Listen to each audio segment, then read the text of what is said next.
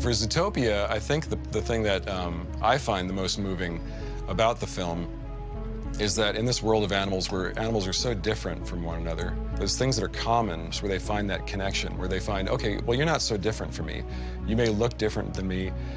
We may have been brought up differently, but in the end, we all care about the same things, and we all deserve the respect that we want from each other. We all deserve to be happy in our lives. We deserve love, we deserve equality, and that's why I think these movies can be so powerful, because they are modern fables. We're able to talk about things that are very, very difficult, and we're able to bring, I think, into conversation things that are kind of awkward to talk about, but that's what the film is about.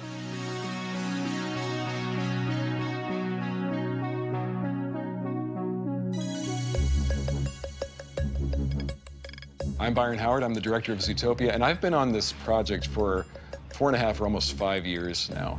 We have about 500 to 550 people working on this film at any one time. And the people who are on this journey the longest with me are Rich Moore. I'm directing the film with Rich, and Rich created Wreck-It Ralph, he's a great, amazing director. Jared Bush, my creative partner, he's our co-writer and co-director, brings a great sense of humor and a great screenwriting sensibility to the film. And then Josie Trinidad and Jim Reardon are heads of story, and those guys work with us to craft the story and make sure that we're staying on track. And finally, Clark Spencer, who is a longtime friend of mine. He's been my producer on several films, and Clark is a great producer because there can be chaos and hellfire all around you, yet Clark can still somehow make it seem okay. Thousands of years ago, the world was a different place. A place where everybody was naked. Zootopia will be Disney Animation's 55th animated feature. It's this amazing all-mammal city where things seem like they're perfect. It's the perfect city. It seems like nothing could be better. And our story is about two of these animals, a rabbit and a fox, that come together across the animal divide and have this amazing adventure throughout the city.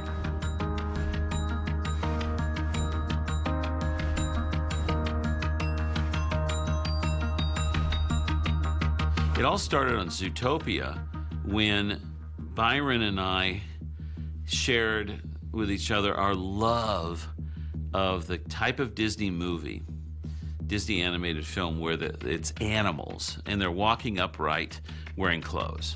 Byron has always loved animal movies. I think one of the earliest ones he talks about a lot is Robin Hood. It's just so charming how animals and the scales of them are all different and they're all wearing clothes. And I love that kind of world. And I thought, you know, we have not made one of those kind of movies, you know, in a long time. So before we dove into the story headlong, I sent the teams off to do research in this. 5 years, I think so. We are in the Animation Research Library, which has millions of pieces of artwork from all of our animated films, all the way back to Snow White and the Seven Dwarfs, which was the first animated feature that Walt did. This is the core of the Disney legacy. This is the source from which everything else springs, the source of inspiration for even television animation and various other animation productions. So you could walk in any given vault on any given day for any given project and open up a box and be surprised. So what I love about coming here, Fox, is that every day is like Christmas because you've got a box full of stuff that I want to see. So what do you have in here? Here we go. Some Okay. Robin Hood. All right. It's amazing to see this in person, just because I've seen this, I grew up on this movie. Zootopia, I think, is here in part because of this film, and it really felt like if we were going to do this, we have to get the research right, we have to make sure we know what we're talking about, just like these guys knew. Like, they brought in real animals for Bambi to study, and since if you know that stuff, then you can go to the next level and really caricature it and bring it to life and make it something that's beyond reality. We really believe that the best stories come from real research, and we've already been on research trips to New York and Las Vegas and Florida to Animal Kingdom, but to actually get to go to Africa and see these animals that we're portraying in the movie in the wild.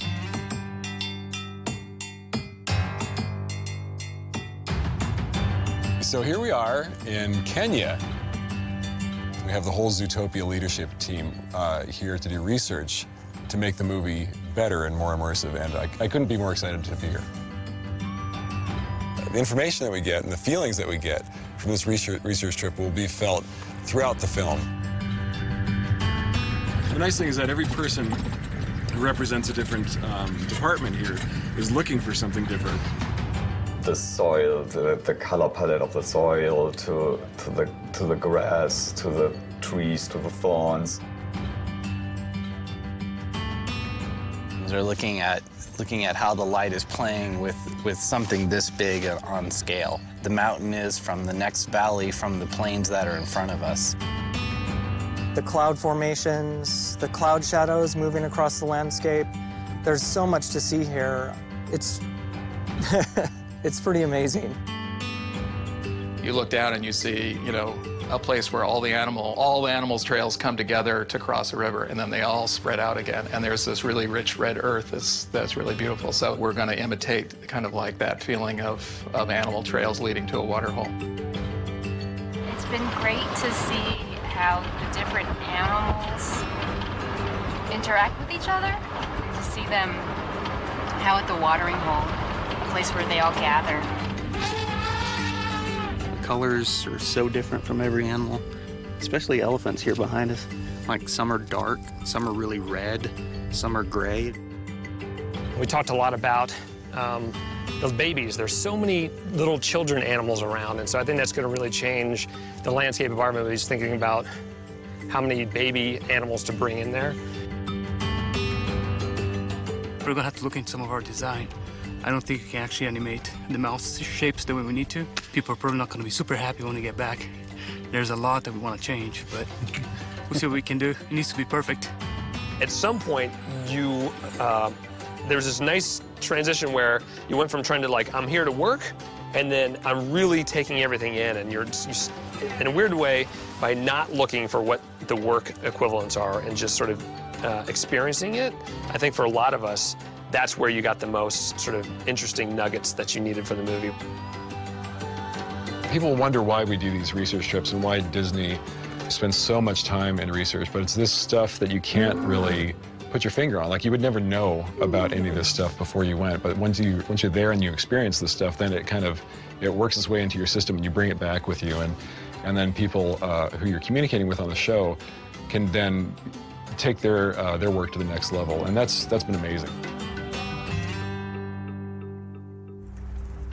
When I first came here, a little over 3 years ago, at the time, the movie was an all-animal world. In the first act, you were done with the animal world, and then you went to this sort of fantasy island where the bulk of the movie took place. And early on, Byron got a lot of notes saying, hey, that city is so cool. What if we make the whole movie within that city? And so I was really, really lucky and excited to come in right as Byron was reconceiving what an all-animal city version of this movie could be. Right now, the filmmaking is broken into two parts, that overlap a little bit. There's development, where that's kind of planning the story, writing the script, beginning storyboarding, and then there's production, and that's the actual kind of making the movie. It's interesting because when they start out with the idea, everyone's excited about that idea, but you don't know how long it's going to take that original idea and flesh it out into a full story. At the same time that story is happening, we have visual development, and visual development is a team of artists that are really trying to look at what is this world going to look like. We have modelers who come in and they build those models for the buildings and for the characters. And then we have riggers come in that give us the ability to actually move those characters and those buildings around to create the shapes. And then from rigging, it goes into look. And we actually have a team of artists who put the fur on the characters and the cloth on the characters, or put the look on the actual buildings. And then from look, it goes into cloth simulation, because we have to have people thinking about how's that cloth going to move. And then we actually start building the shots. We have a layout team that is placing a camera into the shot to say, what angle am I going to shoot it at? And once that camera's placed, we go to animation, and animation starts to actually move those characters around. And then finally, lighting comes in, and lighting puts that pass on that they're actually lighting the characters in a way that makes that shot come to life. These aren't just cartoons to us. They're real films, they're real stories. And so we start to think about these characters like real human beings. Like they have a soul and they have a life to them that really makes them make key decisions that guides them through the story. My name is Corey Loftus, and I'm the character design supervisor. My favorite characters in Zootopia are definitely our two main characters, Nick and Hops. They're my favorites not only just because they're fantastic characters, but because they were the most challenging, and they need to go through all of these different emotions because we really want them to feel like real animals and not animals that we forced human characteristics onto. And then at some point the animators come along and we work with the designer, kind of go back and forth on what would work good for animation, and modeling says what would work good for them, and we all kind of work together to come up with this package, which is this character. These were expressions that our character designer, Corey Loftus, did, and then I will try to match these as close as possible. I describe it as like we're shy actors, but we actually get to, you know, sort of craft the performance, and we don't have to perform it live like an actor does in front of the camera or on stage. So we really get the time to kind of think about like what's going on inside the character's mind and try to find the best way to convey that. You need your audience to believe that this character is living and breathing, like literally living and breathing. And if they're just going through the motions, if there's just emotion attached to a piece of dialogue, that even if it's somebody who doesn't know anything about animation, they see it, there's something not quite registering. And I think that's the tricky part, is you literally have to trick the audience into seeing or not seeing the animator's hand. Mammals were divided into two groups: predators with the sharp teeth and prey with the flat teeth. And why weren't we friends? Finnick. 'Cause we wouldn't share. Close. Because predators would eat us. In this world, predator and prey have figured out a way to live and coexist in the same city. But what we're going to find out is that coexistence isn't as utopian as you might think. There is truly a problem in this city, and that is the fundamental part of the story that gets to this idea of bias, about two groups that assume something about somebody else. In the beginning was this place that the prey animals ran it, and the predator characters were kind of subservient to the prey. We thought about this movie as, is this movie about instinct, and it's about predators overcoming their instinct. But very quickly, we started realizing, no, this is about bias, because we've said those things don't exist anymore for this group. And once we got talking about bias, then that really, I think for us, we went, whoa, this movie could really say something. It's a great, difficult subject to talk about, and it's something that having an all-animal world is great for, because it becomes sort of this 21st century fable where you can really talk about bias as a difficult human subject. And it was really one of the things that drew me in to want to produce this movie, was this idea of talking about bias in a modern way, because bias is something that is universal. It exists everywhere around the world. There is a place where opportunity, diversity, and justice shines bright. A city called Zootopia. Everything we do at animation is in service to story. Every lighting decision we make, every emotion that we play out on screen is all in service to telling a better story. And that's what makes stories so difficult. That's why we spend years developing the script and screening and rescreening these films, because if your story isn't working, then the most beautiful shots in the world, the most beautiful animation won't save that film. The head of story manages a team of about 10 story artists, and we work really closely with directors and the writer, and we basically take the movie from the script, this words on a page, and we thumbnail it out, and we turn those words into visuals. This, to me, is my acting. I'm acting on paper. Boom! He gets hit by a car, and this squirrel driver goes, "Aye!" And the nuts go tumbling across the street, and Nick lands there, and whoop, whoop. And then you start this traffic ticket. So I mean, that's a version. If it sticks, I don't know. I hope it does. It's funny. When you're a storyboard artist here at Disney, you have to be comfortable with your work getting thrown away. All of us who storyboard in this movie have done literally thousands of drawings that have wound up in the garbage because these ideas come in and they go out of the films very, very quickly. And the idea with that is to be wrong as quickly as possible. So we really try to, try out as many ideas as we can. And then when the right ideas really click in, then you'll see from screening to screening, they'll start to build, the rest of the film will start to build around those key ideas. It doesn't have to be very many, but just a few that kind of hold up the structure of the film where you can really lock into like, okay, that's your character, that's your movie, and then everything else builds from there. When we make movies like this, we screen them repeatedly as we're making them.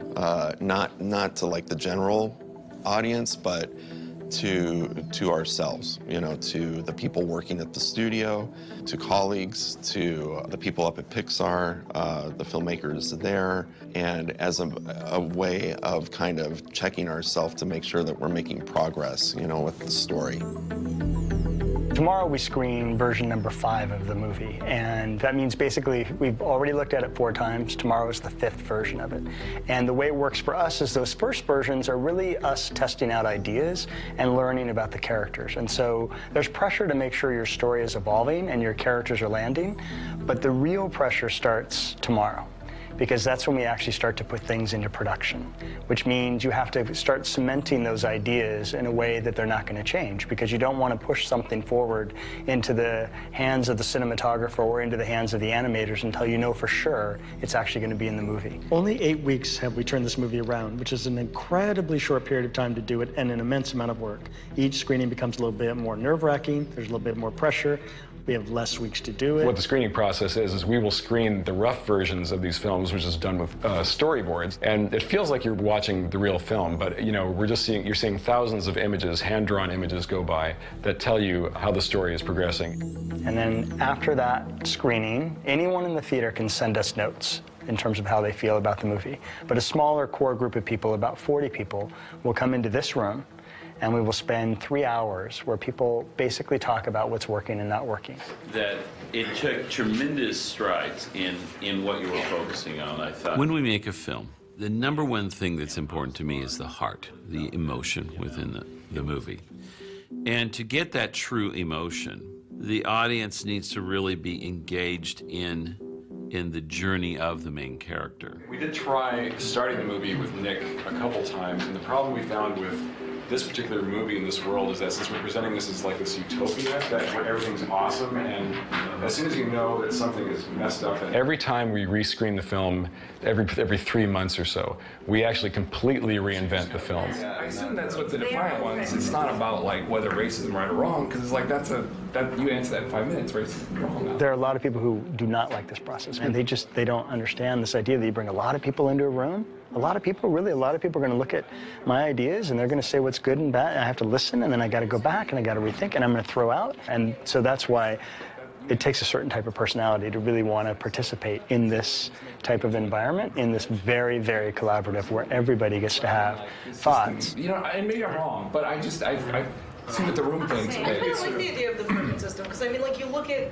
racism in the world, it's like in this room we're all like, oh yeah, of course racism is terrible, but racism still exists. Like, we still live within a broken system. I think that's what makes this world so great, is you've got these 2 characters who are learning to overcome that prejudice, and they are changing the world around them, but it's not just the opinions of 2 people, it's the fact that they live in a broken system. But what I'm saying is a movie of one character says racism wrong and one says racism is right. Like, to me, that's not an argument. I think it's not one character saying racism is wrong and one character saying racism is right. One character saying there is racism and one character saying, what are you talking about? I don't see it. And that's the world today. Disney is the most collaborative place I've ever worked. It's really incredible to be here, and we really rely on each other to push on these films to make them better and better. But there's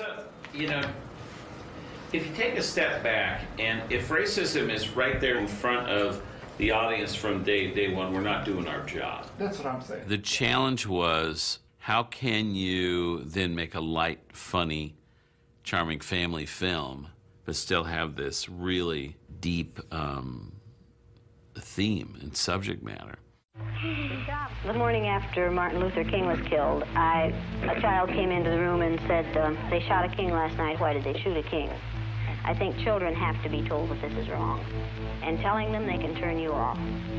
I wanted them to be involved in finding out what happened. I wanted them to know at least a little bit about how it feels to be stepped upon. We saw this documentary where a teacher had a group of kids, and she was talking about bias. The blue-eyed kids, she said, okay, you guys are gonna wear collars. I'm gonna put these little tiny collars on you. And she gave them a bunch of rules where just very quickly it was very clear it wasn't fair between these two groups. You know, an hour into this, they took a test. Just in that small amount of time, I think maybe it was the end of the day, in that small amount of time, the kids wearing the collars who were told they were lesser than, even though literally the teacher just made it up in front of them and told them this is just a game we're playing, the kids who had to wear the collars who were told they were lesser than didn't do as well on those tests immediately. Significantly worse. And the next day, the teacher said, okay, you know what? I made a mistake. It was actually the other way around.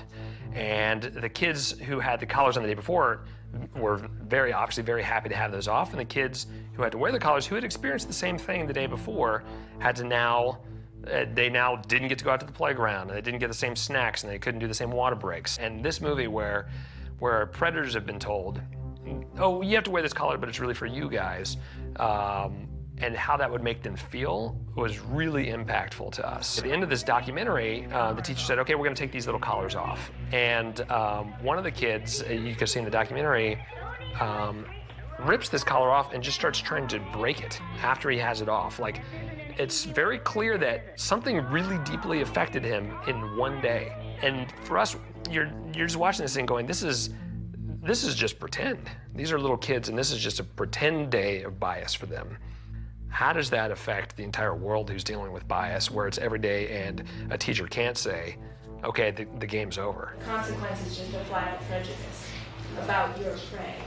So that's the part that I'm still, and I think someone maybe... We want to make it feel like this is a modern-day discussion, and so there's a very fine line to walk, and so going through, we want to make sure that those little things feel very much like something that we could experience right now. We've been working with this incredible expert on bias, Dr. Shaki Butler, and she's really been an important partner to us, really talking to us about bias and what it is and how it exists in today's world. Disney's role in creating culture is profound. Culture teaches you who you are, where your place is in the world, and a lot of it is implicit. So if I go to school and I see all of the former presidents of the school or principals of the school, they're all white and they're all male, I'm learning about power. If you're going to create a society that's equitable, you can't do it without changing culture. And so when we shift culture and children can see themselves inside of a story and that they can play all different kinds of roles, it becomes that degree of flexibility is very important. Prejudice is something, of course, that everybody has. But where does prejudice come from? It comes from the ways that we're taught to be biased. And those two elements are linked together. And they're also linked to the larger system of inequity. I think that's one of the biggest things for us is it's not a specific group, it's not a specific race, it's not a gender, it's none of those things. It's simply, it's two groups that do not get along and one group that's feeling lesser than. And sort of how big of a problem is that? It's a huge problem. How do you overcome it? It's really, really difficult.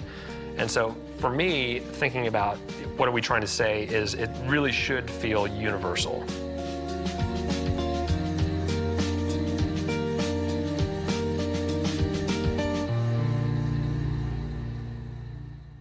No one's eaten anyone in thousands of years. But just to be extra safe, we have the tame collar. When a predator gets agitated, the tame collar reminds them to be good. So now all mammals can be together. In the beginning was this place that The predator characters had to wear these collars that would give them a shock if they, if they had like bad thoughts or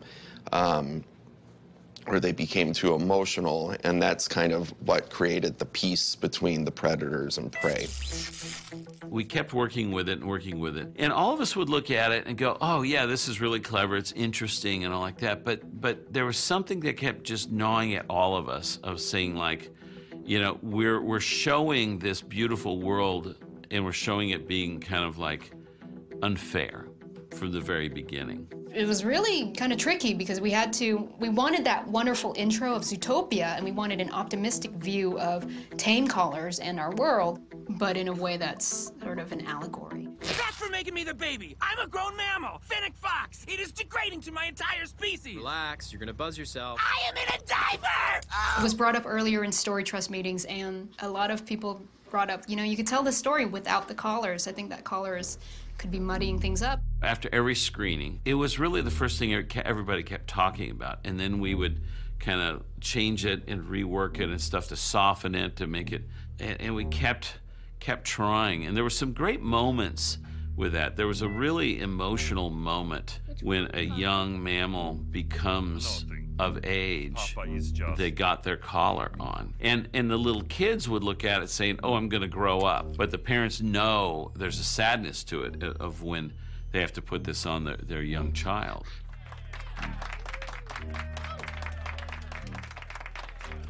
Morris.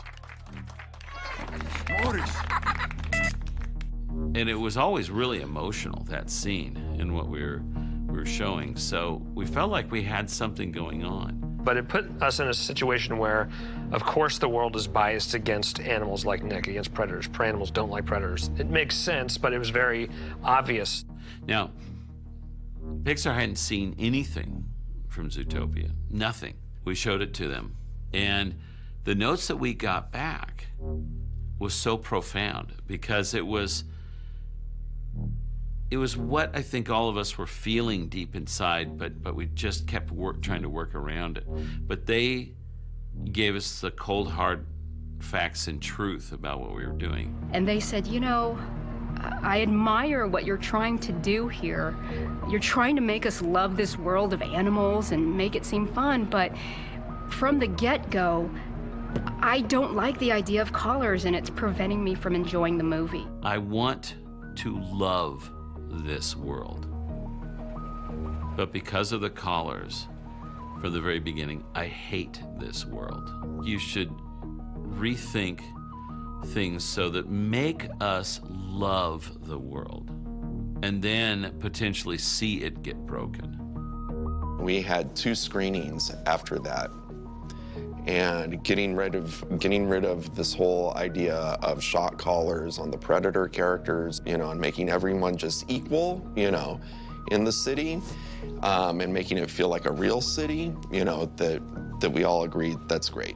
Do you know what I think? Let's hear it. I think you don't want me to prove I'm more than a bunny. Because if I do, you'd have to accept the fact that you could be more than a fox. We, as a group, Story Trust included, had all accepted that this movie was going to have collars. When we were up at Pixar and they talked about this idea, they said, what about using stereotypes instead? Like, you could still get the same thing. It's funny, my son knows animal stereotypes. And so when I tell him a bedtime story and a fox comes in, he goes, well, I know the fox is going to do something sneaky.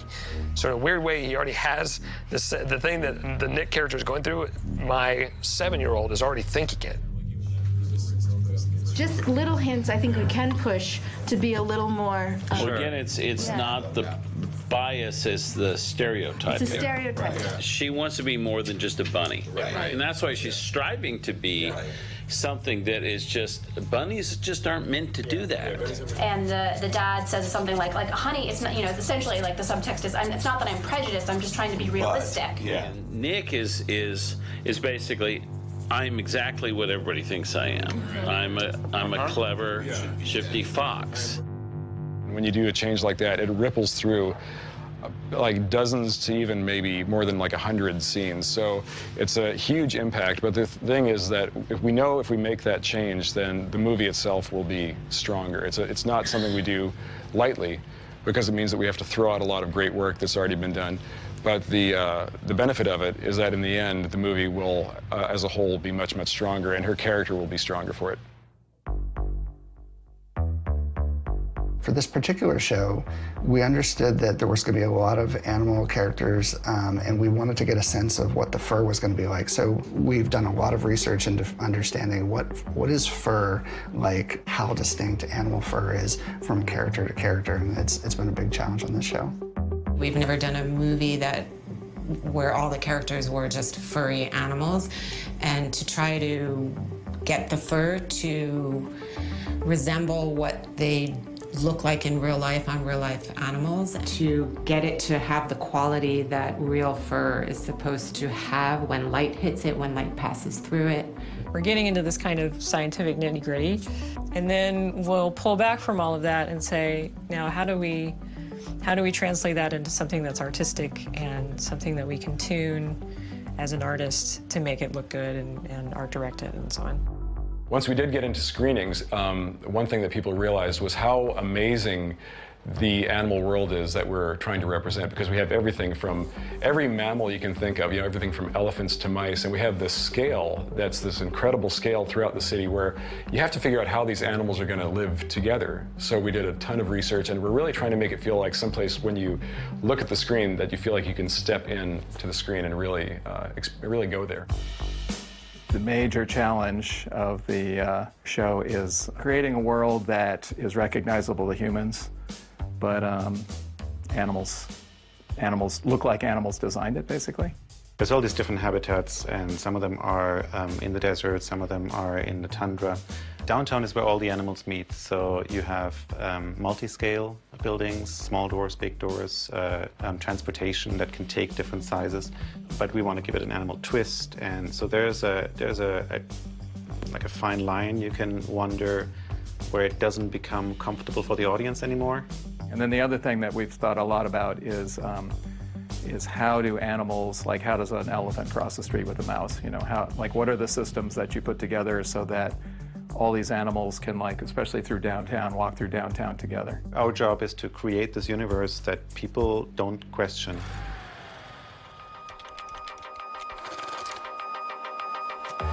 We will be showing you scale in a way that you have not seen. This is different. You can literally be running down the street and all of a sudden you're in the world for a rodent. So you went from this place that an elephant could walk into the front door to a place where a 3-inch animal walks into the front door, and everything has changed. And who are you shooting for, and which perspective are you shooting from? Again, if you're shooting from a fox or if you're shooting from a rhino, it's a very different experience. And I, as much as possible, want you to believe that you're there in that place.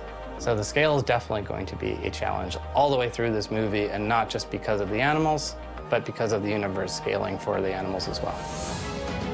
It's not just art for art's sake.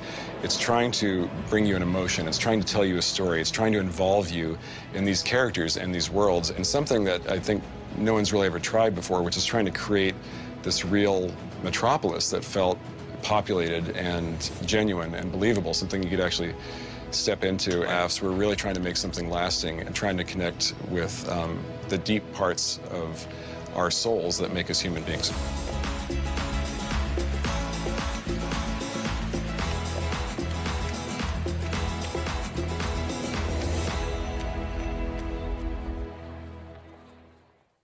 But what if there was one suit store for all mammals? Well, me and my boy have a plan. We have a location and we have a dream. All we need is a loan to make it happen. It's not Zootopia, it's Wild & Sons Suitopia. Need a suit? Zootopia welcomes you. We had been telling the story through Nick's point of view for the longest time, for all 6 screenings, and people, believe that's the way to do it. That's the way we should be doing it. And it's very interesting when you have that as a concept that sometimes you continue to try and figure out how to make that work. And that's what we did. Screening after screening, we would sit within the story trust and talk about, well, let's make it work for Nick. What do we need to do? And in each of those cases, what we did was we kept giving Nick more and more backstory so we could really empathize with him as a character. And all that did was make the movie less and less fun. We kept finding that the story kept getting darker and darker and darker, and people weren't connecting with the main characters as much as we wanted to. And so after a while, we thought, okay, well, we really need to try something drastic to see if we can shift the movie to make it really land emotionally. Watching the second act, like going through it, it really felt like it's about a guy who doesn't want to go to jail or something. Right. Yeah. And then one which we've talked about a lot, which is Nick really the protagonist of this film? Is he the right character to be following? And we've had this conversation many times where people said, I really understand who Hops is. Which I still think we have an issue with it, Hops is the one that seems to change the most. But then it occurred to us, well, like, what if we tried to tell the story through Hops's eyes instead? Because one thing that had always been the case was that people always got Hops very quickly. So we broke the movie down to the studs. And when we really went back and said, whose movie is this? Can it be Hops's? Is it Nick's? Is that too much? And then as we pushed forward, we then went to the version of, well, maybe it's Hops and she's the main character. And the first version we thought of her was she truly is not biased. She doesn't see it and comes to see that bias exists in the world, but that didn't really feel like modern day. Most of us know that bias exists. And then we started pushing into, well, maybe she is dealing with her own issues of people putting her in a box. And then you bring in a little of that underneath it, she has some issues of her own to work through. And that started feeling really contemporary and started feeling like something that I think many people can relate to. Underestimating me, you'll find, is a big mistake. I am without limits. I'm limitless. We've spent now many, many weeks figuring out how to get rid of the collars, how to make the city feel more positive, how to make Hops the protagonist, and that was all massive shifts. But now we have this problem of time. The crew, who has been waiting for us to get these story issues worked out, needs time to finish the film. The interesting thing is always at this moment in time as a producer, you're nervous because irrespective of making a big change in the story at this moment in time, you always have this pressure of trying to make sure it's all going to get figured out at the right moment in time. And you can't make that happen. You can't say to people, be creative today and solve this problem. It has to happen in an organic way, but you also have to shepherd it in a way that makes it happen. There's kind of that balance between those two ideas. So I always look at it and feel like this is the part of the production that has the most stress points because you've now put stuff into production and you have to keep feeding the team more work and more work. Oh, that went so fast. I didn't get a chance to mention you or say anything about how we... Oh, I think you said plenty. What do you mean? The one part that we've been really focusing on in the Nick and Hops relationship over the last couple months is their breakup scene. Well, there's a point in the movie where our two main characters, Nick and Hops, have an argument. She kind of becomes aware through Nick that at the core of who she is, there's a bit of her that believes that predators like Nick are dangerous. And it really hurts Nick that this mammal that he's come to trust over the last couple days, he's gotten very close to, would think that he could possibly be a dangerous mammal, a bad mammal. This assumption she makes splits the city, destroys her relationship with Nick, and also makes her look at herself differently. We have worked this scene over and over again, and we looked at a version of it here in the building with our editing staff, and it didn't work. The timing of the plot is forcing things in. That's why I don't think any of us was feeling. We're calling it out too soon about what's going on. You've got most of the events. I was already on Nick's side going, oh, this is making me bad. She needs to judge you have to track You're separating the audience from your protagonist. And I lost the whole thing that we talked about. I don't feel their breakup is right. And then we went through it again. We went through it again, and each time we would polish it a little bit tighter. We actually wrote this scene as a group. We got everyone together so that everyone's on the same page, that everyone understands exactly what the emotional beats have to be. The issue with this breakup scene is that this is the critical moment in Nick and Hops' relationship. It's also the moment that the film, as a piece to communicate with your audience, has to speak the most clearly. And since the movie is about bias, it's where we have to be the most surgical and precise about what we're saying. And the big thing which was so important. The character should have to make a choice. And then she gets up on stage and she has to make a choice, looking at Nick. Do I do what Nick has said to me, or do I do what I think is in my heart right? We got everyone together so that everyone's on the same page, that everyone understands exactly what the emotional beats have to be. And then from that point, once we have that landed, we'll get the performance from Jennifer and Jason. These predators may be reverting back to their primitive, savage ways? Are you serious? I just stated the facts of the case. I mean, it's not like a bunny could go savage. No, but a fox could, right? Nick, stop it. You're not like There's them. a them now. You know what I mean. You're not that kind of predator. And once we get that truly emotional performance that feels great to everyone, it'll go through editorial, and then we'll carry it forward into the animators. And then their job will be to really use everything that they possibly have in their toolbox to make that scene feel real and genuine and deep. Because as fun as the movie is, and as much of a romp as it is, it has this very, very deep core about something that's very serious and very insidious and can be very, very subtle. I mean, it's not like a bunny could go savage. Right, but a fox could, huh? Nick, stop it. You're not like them. Oh, there's a them now. After struggling with this breakup scene for months, we screened it today, this new version of it for John Lasseter and the Story Trust, and everyone bought into this is the right version. This is the final piece of the puzzle that makes this whole story complete. And now what we have to do is just take this movie to the finish line.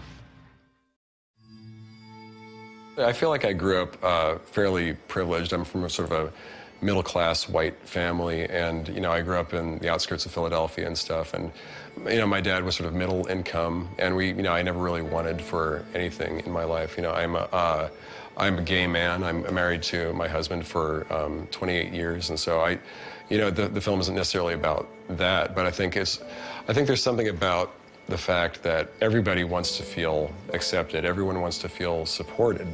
For me personally, you certainly look at the world through a different lens after telling a story like this. I always think of myself as a pretty open-minded person. Even with that, thinking about this story and look at your everyday life and what can I do better, or how can maybe I'm looking at things the wrong way. Those are really important, and thinking about how to have those conversations with my kids that I'm already starting to have now before the movies come out. But I think the process of the movies even changed how I talk to them about things and how I want them to hopefully perceive the world differently.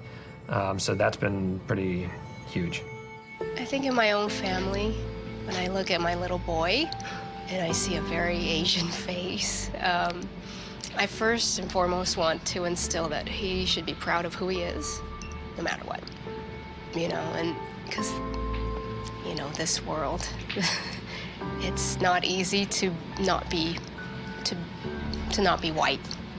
So as much kind of inner strength and inner confidence and belief that he could do anything is what I want to instill. I hope this movie is part of that.